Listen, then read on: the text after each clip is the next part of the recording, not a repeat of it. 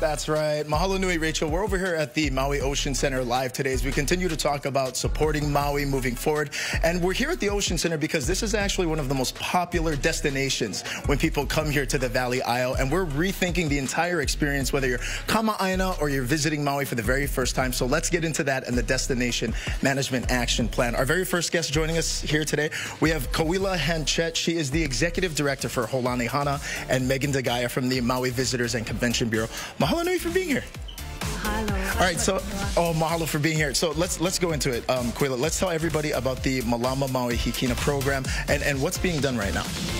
Oh, mahalo nui. So the heart of our program is really aloha aina and malama aina, and really bringing forward this generational relationship that we've had with the aina, the families that have lived in Maui Hikina. And so we've placed local residents as stewards at key wahipana or hotspots where tourists frequent to orient them to place and to really address some of the issues that have impacted our quality of life in Maui Hikina. Kauila, how has this really brought together members of the community? It's aina focused and centered.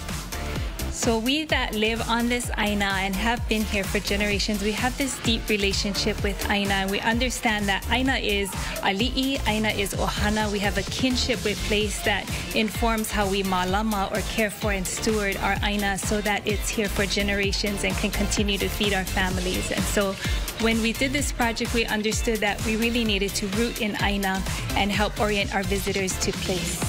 Absolutely, all very important. And Megan, I want to go over to you so you can talk a little bit about how people like Kauila, different nonprofits, are coming together to support the DMAP and everything taking place here.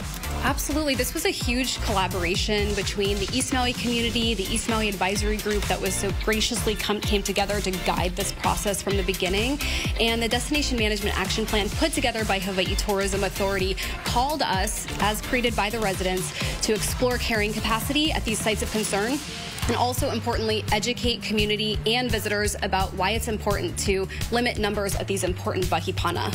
Definitely, and I want to ask, as you mentioned residents, what are you hearing from residents right now, Kauila, in terms of what's taking place there and all the work being done?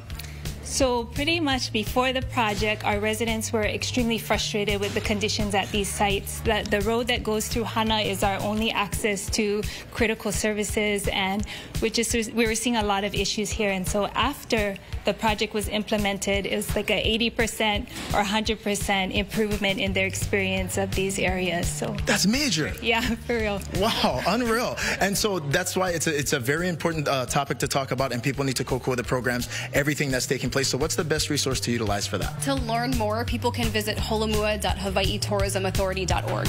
Perfect. Okay, Megan, Kauila, mahalo nui. Thank you so much. And we're going to be live over here at the Maui Ocean Center the entire show today as we talk about resetting, rethinking the visitor experience when you come here to Maui. You're watching Hi Now. We'll be right back.